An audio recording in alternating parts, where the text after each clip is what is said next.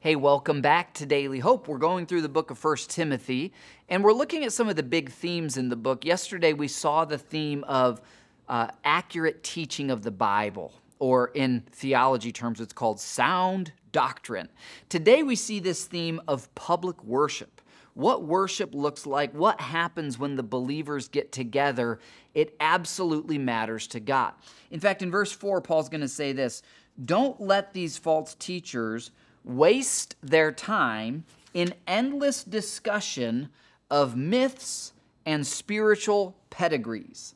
These things only lead to meaningless speculations, which don't help people live a life of faith in God. So what was happening, if you imagine a large Bible study, people are invited to share whatever's on their heart, someone gets the microphone, well, I was reading about, this old myth, and they go off on this long thing, and then 3 other people have an opinion, and before you know it, we're not talking about Jesus or the Bible. It's just gotten way off track. And part of the job of a spiritual leader is to say, no, we're here to help people live a life of faith in God. That's what we're here to do. We're not here to debate. We're not here to, here's 5 things all Christians disagree on. Let's see where each of us stand on each of these and try to prove each other wrong.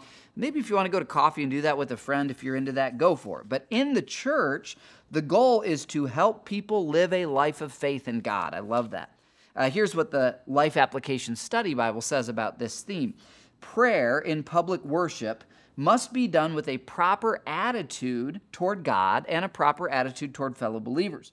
Christian character must be evident in every aspect of the worship service. So the singing, the announcing, the teaching of the Word of God, we must rid ourselves of any anger, any resentment, or any offensive behavior that might disrupt worship or damage church unity.